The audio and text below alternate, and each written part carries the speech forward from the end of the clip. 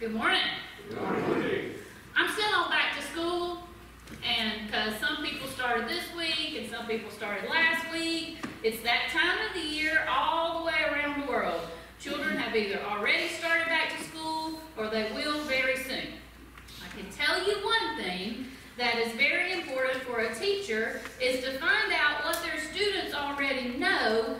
That way they will know where they should start in teaching them what they need to learn. I'm going to share with you a few things that happened in different classrooms this year at the beginning of the school. The teacher says, "How old is your father?" The student says, "He is 6 years old." The teacher said, "What? How is this possible?" And the student says, "Well, he only became a father when I was born."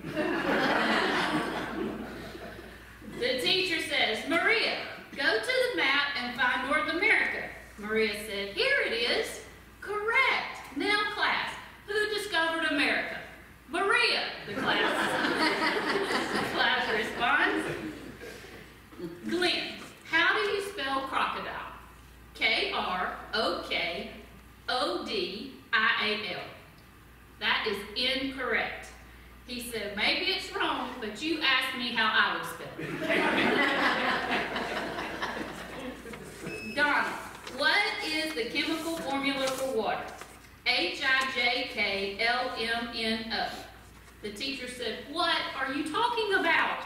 He said, "Well, yesterday you said it was H2O. One more. Teacher, Clyde, your composition on my dog is exactly the same as your brother's. Did you copy his? "No, sir, it's the same dog." Wouldn't it be nice if we could all have the innocence and the simplicity in thought sometimes as a child? Mark 10:14 says, "Let the little children come to me, and do not hinder them, for the kingdom of God belongs to such as these." According to the Bible, we're going to have a little math lesson. Can 1 plus 1 ever equal 3? Children? Yes, it can. Well, how can that be, you might ask?